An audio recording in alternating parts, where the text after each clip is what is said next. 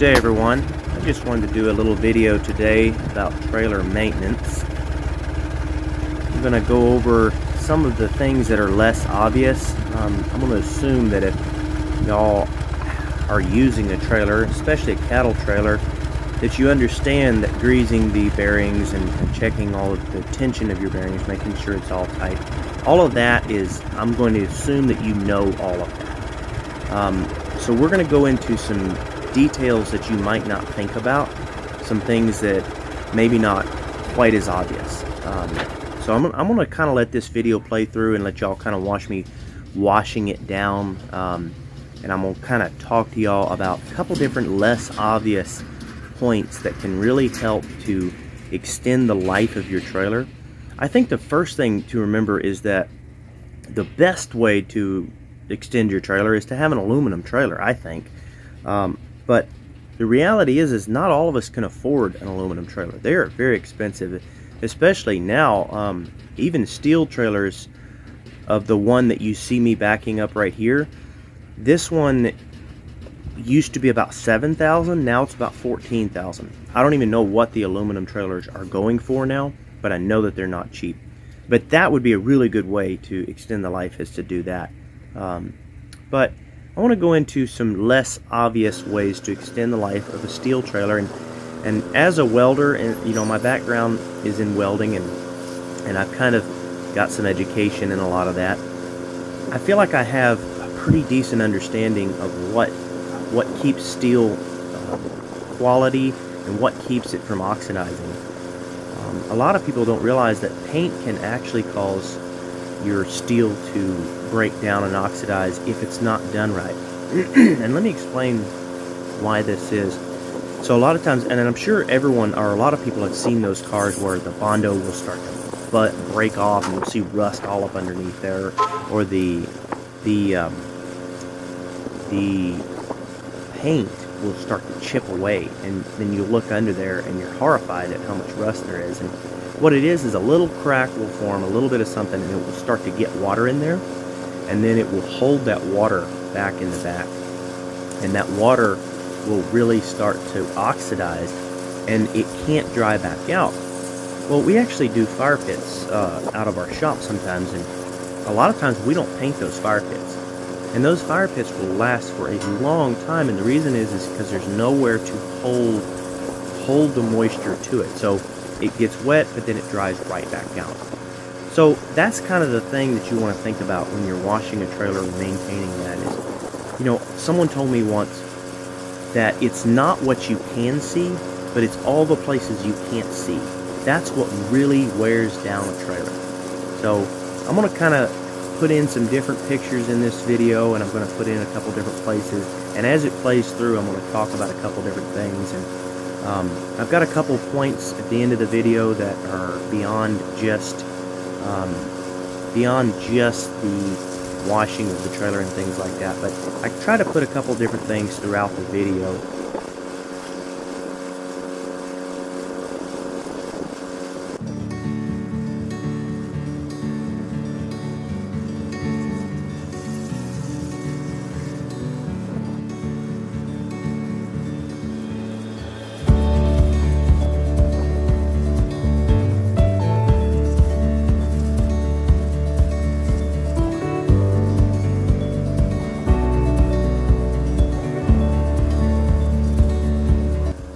So an OCD person can really get into trouble on a job like this, because it's easy to look at the trailer as a whole, and you've just got done with your cows and everything, and you're just wanting to get it cleaned back up. And your first thought is to make it just look really nice when you're driving down the road. And not everybody's like that, but I'm talking about when you're cleaning it up. And so you just clean up what you can see. But a lot of times the hinges, all the little tiny connections around your welds, between your slats, especially if you have wood slats, all of those things can really become a problem. And that's one reason why I really love these rubber slats that you're looking at here. These slats are always evenly spaced all the way apart. They'll never rot on you. They're a really good slat, and I'm not being sponsored by them at all. although I think they should, because these are a wonderful slat. I also really like how thick the groove is on there. So that can really save your trailer, is not having all of that tight together. So you can see here that it not only is it not tight between the gaps, but it's not tight up against that back piece of metal there. There's actually space all the way around that. And the reason that's important is, for one, you can actually clean that out really good, but number two, there's not very much ability for oxidation, so the air will allow it to dry out very, very quickly like that.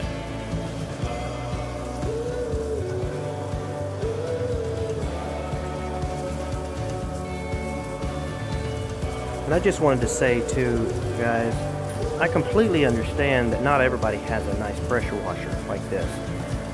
But I'm going to have a video soon coming out about tools that you need around the farm. And this is not a tool that you need, but this is definitely a really, really good tool to have.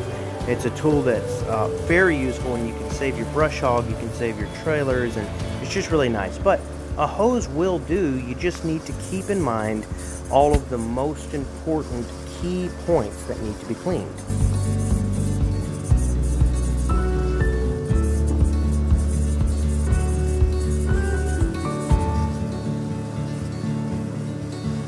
Like right here underneath the fender, a lot of people don't give that enough attention. And then behind the wheel well here, people don't pay attention to that. That can get pretty dirty. And underneath the trailer, that can get really dirty. You need to pay attention to some of the places that people don't think about. Guys, I would like to just say real quick, if you're enjoying this, I would really appreciate a thumbs up. And if you haven't subscribed to my channel already, I would really appreciate it if you'd go ahead and subscribe. Thank you very much. Okay guys, so I want you to look at this right here. This is the place that will absolutely eat your trailer up. It will shorten the life of your trailer. You see how you've got a weld and then not weld, and then a weld and then not a weld? Everywhere there's not a weld, that creates a deep seam that you can fill up full of basically poop and pure nitrogen that will get back there and just really start eating away at the lifeblood of your trailer. All of that, if you don't clean that out, that's what really starts to eat your trailer away.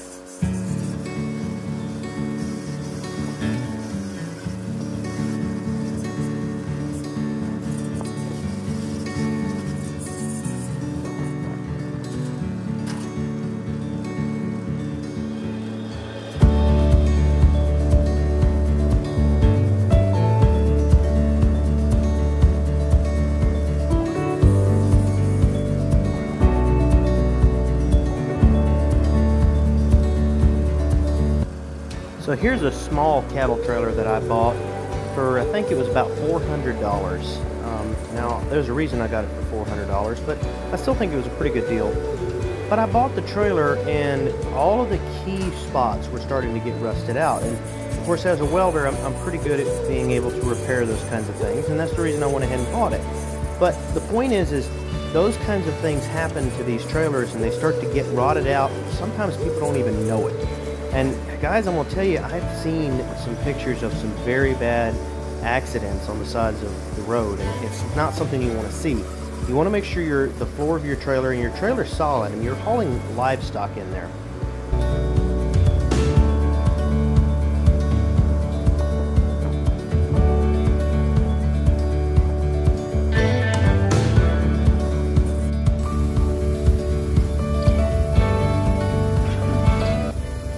Now here's another spot, guys, that is just so important to keep clean.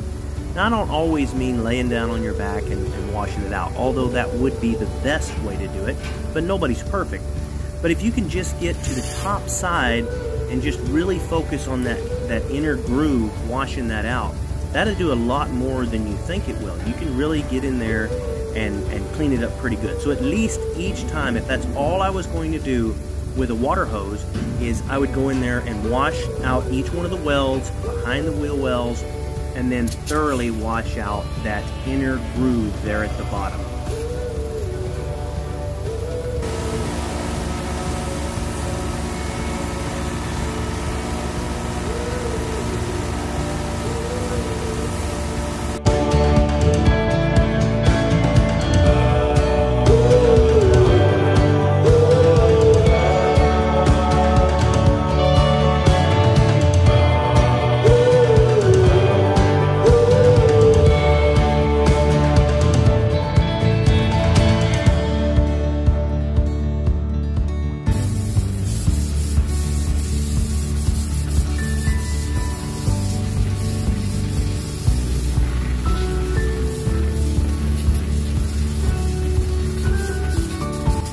Now, of course, no day on the farm would be complete without a couple of problems.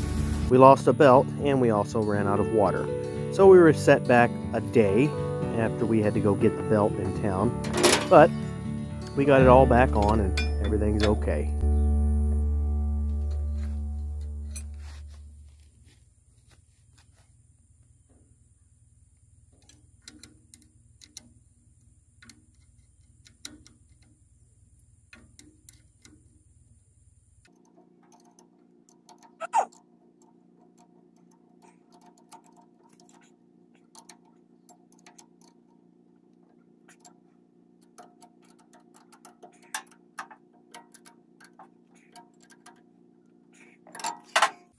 I really like to keep a set of these box wrenches right here, guys.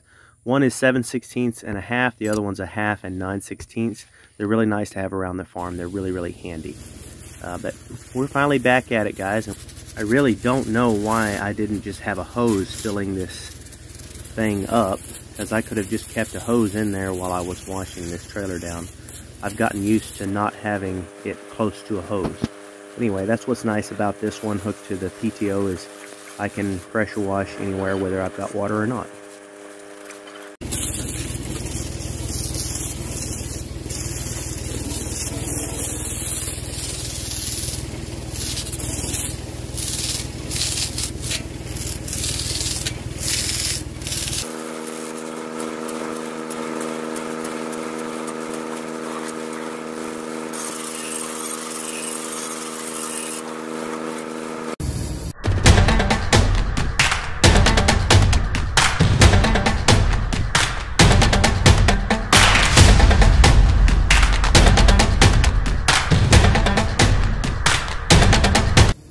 Sorry guys, I just couldn't help it. I've always wanted to do a slow motion walk.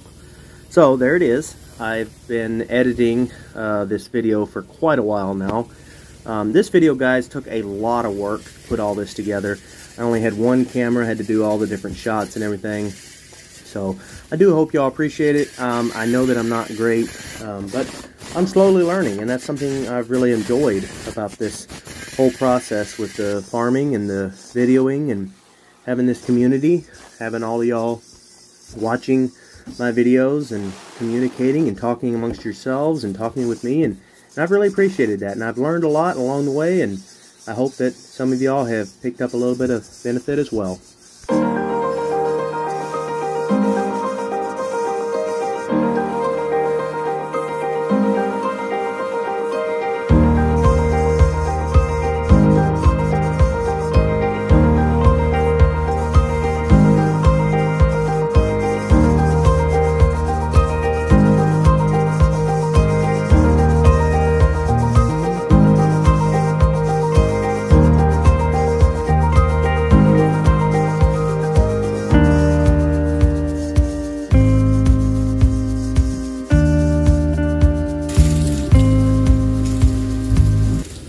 So I told y'all at the beginning of the video I wasn't really going to talk about greasing bearings and things like that, but I would like to talk about the hinges inside of your trailer.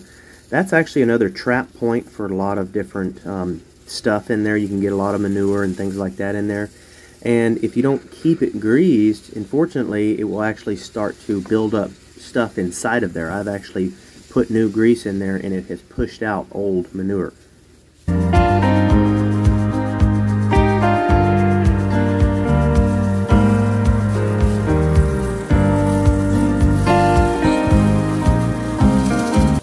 On that subject, I do like to wash out those hinges, but only if you're going to actually grease inside those hinges. If you're not going to grease it, don't push any of that out of there. But I like to go ahead and wash it and then grease all of the hinges inside of there afterwards. Your bearings and all like that to your trailer, that should be greased before you ever take off and start working with your cattle in the first place.